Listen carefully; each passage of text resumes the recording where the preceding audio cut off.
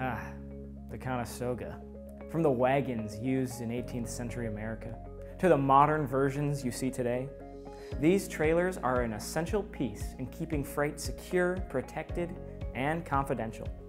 Stick around, because in this video we'll go through the different types of Conestoga trailers.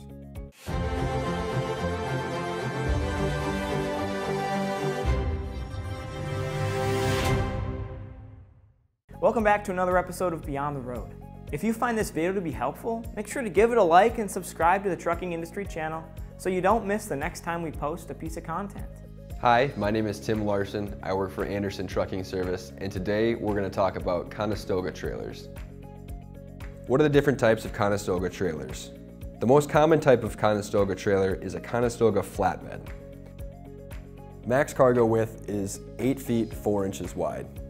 Max cargo height is 8 feet. Common trailer lengths are 48 and 53 feet long. Max cargo weight is 44,000 pounds. These numbers can vary. Next we have the step deck Conestoga.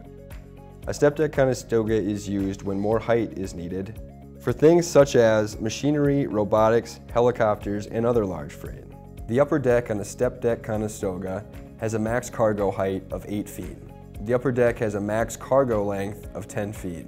The lower deck has a max cargo height of 9 feet 2 inches. The lower deck has a max cargo length of 42.5 feet. The overall max width of a step deck Conestoga is 8 feet 6 inches wide, but due to the tarping system, the max cargo width is 8 feet 4 inches wide.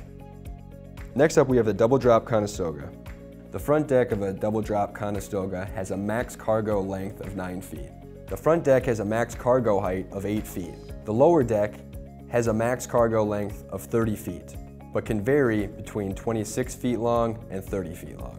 The lower deck has a max cargo height of 11 feet 7 inches. The rear deck has a max cargo length of 9 feet. The rear deck has a max cargo height of 9 feet 6 inches. The max cargo weight for a double drop Conestoga is 35,000 pounds. Keep in mind that dimensions may vary based on the manufacturer, the modifications to the trailer, and even the tire size. Always check with your transportation provider for exact trailer dimensions. For hundreds of years, Conestogas have been vital to the transportation of goods from A to B. That said, these trailers aren't the only way to protect sensitive cargo from the elements during transit. Tarping is another method shippers use to protect their freight, so it's understandable if you're wondering whether tarping or using a Conestoga would fit your needs best. For information on this topic, head over to our Learning Hub and check out our article on Should I Use a Conestoga or Tarp My Freight? Thanks for joining me on another episode of Beyond the Road. We'll see you next time.